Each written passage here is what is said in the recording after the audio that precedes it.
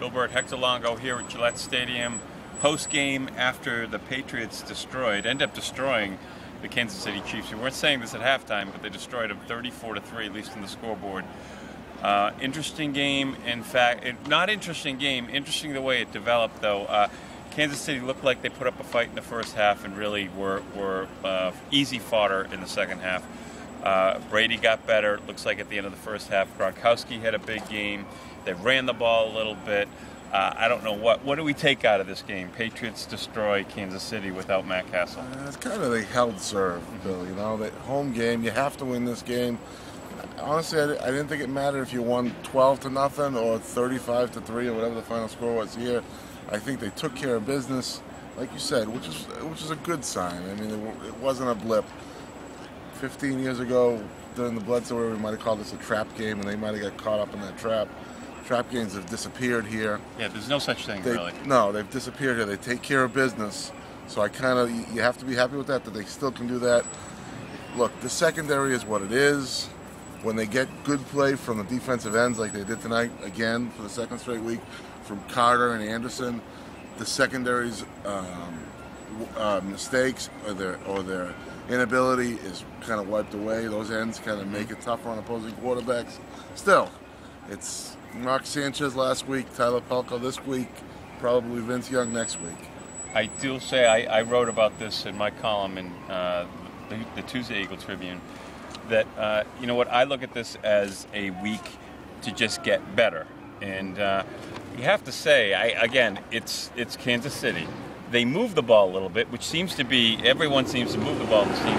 But in the end, they only scored 3 points. And Arrington, I know we joke about Kyle Arrington, but he's looking like he's a solid corner. I'm not going to say good, but I'm going to say solid because can't go there yet, he's the lead guy right now on this team, and he's going to be the secondary guy. Both of those guys were picks. Both of those picks were drops. They were in a receiver's hands and batted up in the air. I mean, look, there's no masking that the Patriots can't cover anyone.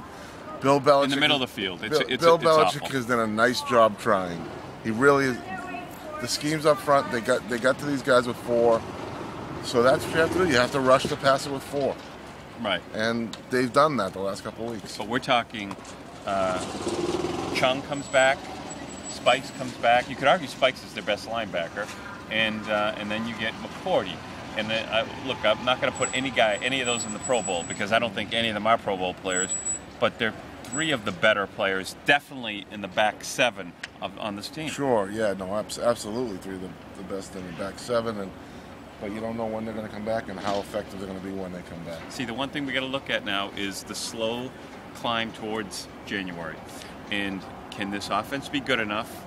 And can this be very good? And can this defense be average? They got a lot of tune-ups along the way here. Right. A lot of tune-ups. Can they be average? Yeah, that's all you need. If that offense is playing at its best, average is all you need.